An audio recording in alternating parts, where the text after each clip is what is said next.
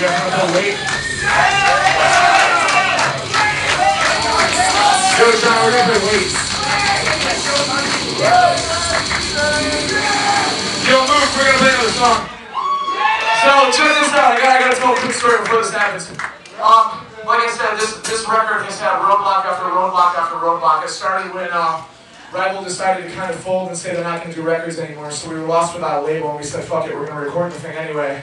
And then we couldn't find a label forever, so finally we got hooked up with Panic, and we love the shit out of each other, but you know, when you love somebody, you tend to argue more with them than you would a stranger on the street, so we debated over dumb shit. There was no argument. And, so anyway, when we finally got past that, everything was going good, and we were all excited. We had this booked, and you know our records were supposed to show up in the mail, and then the pre-orders sold fucking awesome through Panic, and I know a lot of you had to do with that, so thank you so much. Here's the shitty news. So we didn't listen to our test press, and there was something fucked up with us. We got 500 ashtrays that are in really nice jackets right now. So you'll notice that there's no vinyl on our table, and we're all really bummed about that.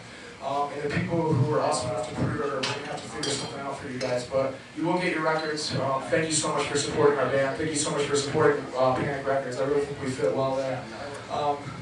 And we'll try to do the best we can. But in the meantime, we got CDs and other shit that you can throw your money at too, so you don't have to go home completely empty-handed. I'm done rambling about buying stuff. This band is not a job. We've got fucking jobs, so this can be our hobby, and that way we can put ourselves into it without relying on it for food on our table. Quit hitting my butt. Just thank you. This song's called Wait. We're gonna get real weird with it.